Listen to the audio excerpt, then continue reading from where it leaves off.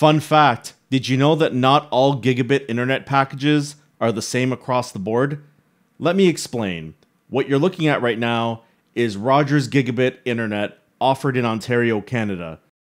For the most part, it's pretty good until it was time for me to upload massive project files. This is fairly clear. That is frustrating. Now let's do the same test, but this time we're going to make use of Bell's gigabit service.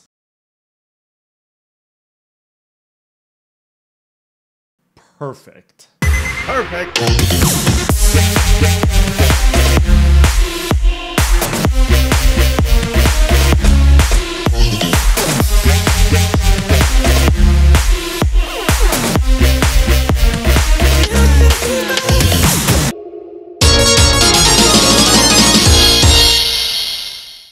Before I even get started, super quick disclaimer, all the services that I am reviewing in this video I paid for in full price. While I did have communication with some executive level people at both companies, this review is not indicative of their opinions and their views, nor have they had a chance to review this video before my posting it. So what you're getting is strictly my opinion. And if it wasn't completely obvious before, I'm not being sponsored to make this review. If we're being honest, I probably wouldn't have been sponsored anyway. It's only my second video on YouTube, so who's really sponsoring me at this point? But we could change that. All you have to do is hit that subscribe button. It's right there. Just right there. Hit it. Help me out. Internet providers in Ontario. Let's talk about them. There are two major companies providing high-speed internet. In one corner, we have Rogers providing a cable internet service. They've been around since 1995, and they are noted to be the first cable internet provider in North America.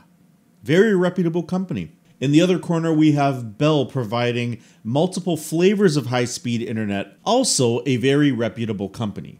Let's just agree ahead of time that there's going to be a lot of people who have quite a few negative things to say about both of these companies, either in terms of quality of service that they've received or customer service issues that they've had.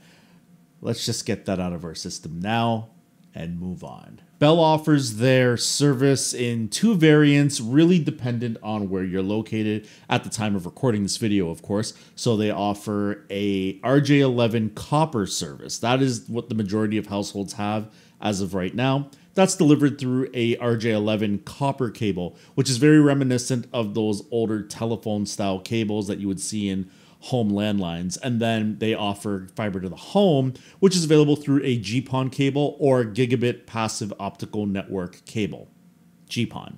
Rogers offers their gigabit service through a copper coaxial cable. And at the time of recording this video, they seemingly offer more of the province in terms of availability of its gigabit service. However, having watched the beginning of this video, you may have noticed that that may not necessarily equate to it just being better, just because they have a wider availability map. But that's not to say that Bell doesn't offer good service using its copper cabling. At the time of recording this video, they do offer the majority of their customers DSL service through their copper cabling, but they're working quickly to rectify that by rolling out fiber to the home in as many communities as they possibly can through the use of fiber optic cabling. But let's face it, you're here for the speed tests. Roll it!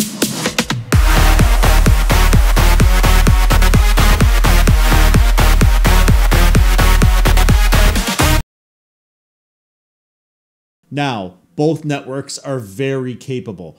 Don't get it twisted. Rogers has been exhausting their coaxial cable technology using their implementation of DOCSIS, which is just their protocol for sending high-speed internet through a 30 to 40-year-old technology. In Bell's case, they stuck with copper for a bit longer and just decided not to offer gigabit at the time because they probably just figured it wouldn't be as reliable. However, as the growing demand of high-speed data started to increase rapidly, upgrades were made by both companies. Both Rogers and Bell implemented what is known as fiber backbones. What these typically are is, think of it like from the main server for either Rogers or Bell, depending on who you were getting internet from. They would use fiber optic cabling to get from their server to your neighborhood. However, from where that fiber would end, say it was down the street from your house, they would use copper cabling to get from that area into your home, thus negating the need to do any major upgrades on the streets and any major upgrades in your house or on your property. And with that, more speed tests.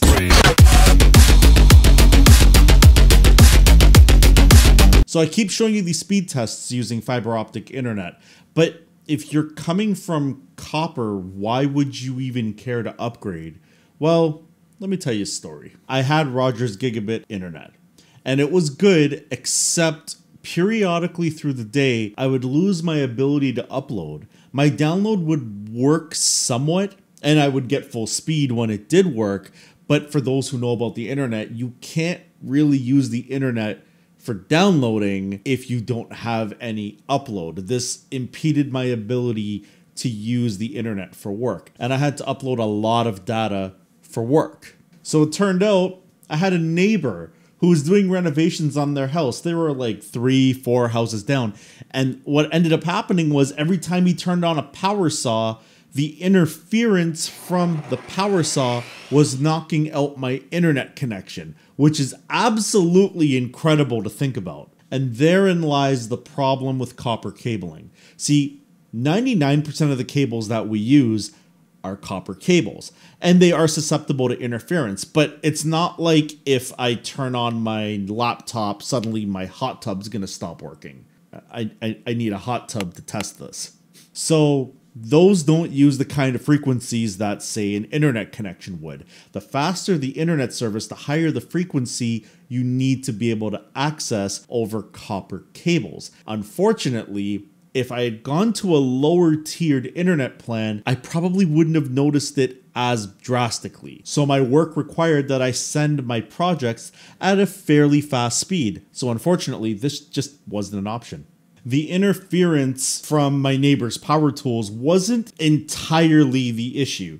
The issue was that the copper cabling was broken in several places. And sure, yeah, they could have came out and fixed it, which eventually they did, but that meant digging underground, and then they fix it, which takes a period of time. But then what happens when it breaks again? Or what happens if another part of the cable is about to break, and then it breaks, you're back to square one, and so on. Clearly, coaxial cable became inferior.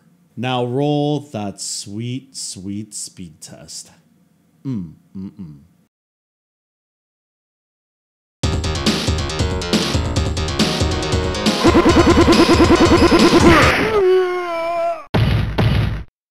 lose! When I moved to a new property in Ontario in 2019, I noticed two things. The first thing was that the upload speed just wasn't there, and there was nothing I could do about it because that was a limitation of what Rogers offers. The second thing I noticed is that the internet, while it was more stable, there was clearly a broken cable somewhere, because every time it rained really heavy or it snowed, my internet would get really, really flaky. However, even if they fixed it, again, it was probably going to break again, and ultimately the upload speed became the crutch. And because Rogers cable doesn't offer a faster upload speed than at the time of recording this 30 megabit, I think my relationship with cable internet in this province, in this country, has become sour. Now enter Bell Fibe. They offer their gigabit tier internet service only through their fiber to the home deployment. But there's something that Bell offers that Rogers strictly just can't compete with at the time of recording this video. Their technology is just extremely limited. More on what that is later on. If you look at Rogers and Bell, their pricing is pretty much the same. However, take note of the upload speed on Bell service and the omission of the upload speed on Rogers Ignite Internet. Upon expanding the finer print, you'll see immediately that they can only offer 30 megabit upload in their service. Earlier in the video, I mentioned types of cable, and Rogers widely available is this copper gigabit service, but it does have some limitations. See, Bell is rolling out their optical cable, or GPON, gigabit passive optical network cable. And the thing with copper cable is that there's some limitations that you just can't get past, that this GPON cable seemingly can blow right past all the copper stuff. The key word there being optical. It's not as susceptible to interference as the old copper cables were. See, GPON uses lasers. A laser. Also, with GPON cable, there really isn't a theoretical speed limit. They're breaking records for this stuff in labs all the time, so we don't really know how fast these cables can go to provide you internet. But if lab tests are anything to go by, we're looking at a very, very fast internet in the future. I just want to make a quick note that if you're finding that your internet service that you have at home is a little slower, you might want to consider picking up a separate wireless router. And the reason I say this is because these gateway modem router combinations that these internet providers give you, they're not exactly conducive to giving you the optimal speed and performance that you're essentially paying for. Here at the house, I'm using an Asus AX89X, which is super overkill for most people, and frankly, the thing looks like a spider. I'll be reviewing this router on the channel, so make sure you're subscribed and you can see that video when it comes out. There are affiliate links to pick up the router if you're so interested in the description of this video. So if you decide you want to pick up one of those, hit the link in the description. It helps the channel out a ton. Okay, so you're deciding on internet between Rogers and Bell in Ontario, Canada, and your decision's coming down to games. I mean, that's a very important part of the internet. So I got my Xbox One X controller here, and I've got Call of Duty Modern Warfare Remastered in my Xbox. We're gonna play some games, we're gonna compare the two services. The results might surprise you, and I'll give you a hint.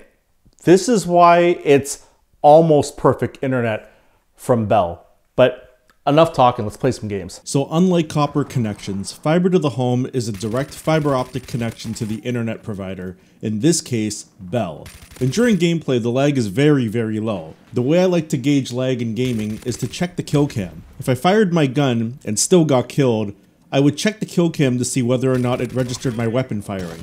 So looking at Bell, clearly I didn't aim well and deserved to lose that battle. Let's look at Rogers. Yeah, I definitely fired more than the kill cam registered. To be honest, when I'm in a game, it's an unfair advantage against those who aren't on fiber to the home and probably have a higher skill level than I do. Mainly, I'm just a casual player. But there's a glaring downfall that Bell needs to address. Let's take a look. Isn't fiber to the home the be-all, end-all internet connection? Technically, yes it is in 2021. However, Bell needs to address a major issue with their service. Xbox One is optimized for IPv6. We're using the exact same Xbox One X with a solid-state hard drive connected with Call of Duty Modern Warfare Remastered installed on it. So we're loading the same map here. Without going down the wormhole too deep, Bell hasn't yet supported IPv6 and has chosen to stick with IPv4. The shortcomings of this are very long, but to sum up what I believe is being experienced here, IPv4 is basically your run-of-the-mill IP addresses, your 192.168, etc. addresses, if you will. By 2019, many regional internet registries have announced that they have run out of IPv4 addresses. Well, Rogers has already loaded while Bell looks like it's stuck. Furthermore, with IPv4, it has to go through your router and perform network address translation, or NAT, to get to the internet. IPv6, on the other hand, directly connects to your gaming console, negating the extra step, which should result in less lag. This, plus the many services and internet providers moving to support IPv6, introduces a lot of benefits for you, the end user. If Microsoft's Xbox Live service is pushing IPv6 and encouraging users to connect to it, this means those who cannot connect to IPv6 will lose out on a lot of what Xbox Live and the internet as a whole have to offer. And finally, Bell connects just over 30 seconds into the match. TLDR for gaming, IPv4 means less lobbies, worse connection issues, and inferior options to play online. I mean, look at what happened here. And this was on a Saturday night, around midnight, Eastern Standard Time. It can't be this hard to get into a lobby, right? IPv4 is predicted to be end of life by 2040, which is still a long way off, but the superior connection technology IPv6 offers clearly has a ton of benefits. If you want to learn more and dive deeper into IPv4 versus IPv6, Linus from Linus Tech Tips did a fantastic video on his Tech Quickie channel, which I'll link below in the description. If Bell offered IPv6, this would essentially be, at least in my eyes, the perfect internet connection. As a content creator for YouTube, among other professions, I'll explain those other professions in another video on the channel soon, time becomes money. In the fast-paced industries I work in, it demands I hit certain deadlines and abide by timelines. As content grows bigger in size, Rogers just wasn't able to keep up with my specific needs, and that was even on their highest tiered package. Okay, so let's go back to the very beginning of this video. Remember when I showed it would take an hour to upload a 21 gig video, and then the second part that would take 5 minutes? Look carefully at that video. That wasn't a 21 gig video I was trying to upload in the second part. That was two 21 gig videos I was trying to upload in the second part. In other words, while 21 gigabytes would take an hour on Rogers, two 21 gig videos would take 5 minutes on Bell Fiber to the Home. I also mentioned that there's something with Bell that Rogers can't compete with. Let's go back to that comparison of their internet plans for a second. You'll notice that the download speeds are priced the same, but Bell, because they offer a superior technology, can offer what's known as a symmetrical connection. They can provide the same upload and download speed. And what's not noted is that you can do this at the same time. One of the biggest downsides I faced using Rogers when I had Rogers is that I could upload all my work, but good luck using the internet while I was uploading my work. 21 gigs? That's an hour. Want to watch Netflix? Good luck with that. More like no flicks. I mean, you'd be able to check your email, but I feel like as a society, when you're waiting an hour, there's a lot more you typically want to do with your internet connection in the hour you're waiting for your work to finish. So even if I pushed a ton of data through my upload using Bell Fiber to the Home, it's imperceptible to me while I'm waiting for that stuff to upload to use my internet. It's almost like nothing has changed. And if the price is the same, this is a no-brainer. The other downside to Bell, and as of late even Rogers, deploying fiber to the home is not easy and it's not available everywhere. It takes a lot of super hardworking people. That being said, if your area was recently upgraded or you're moving into a new property that was recently built, there's a very high likelihood that fiber to the home is available. Now, if you have the option to get Bell Fiber to the Home versus Rogers Cable, this is a no-brainer. Pick up Bell Fiber to the Home. But that doesn't mean that Rogers isn't trying to play catch-up. At the time of recording this video, a recent report came out that Rogers is expanding and deploying fiber to the home starting in Ottawa.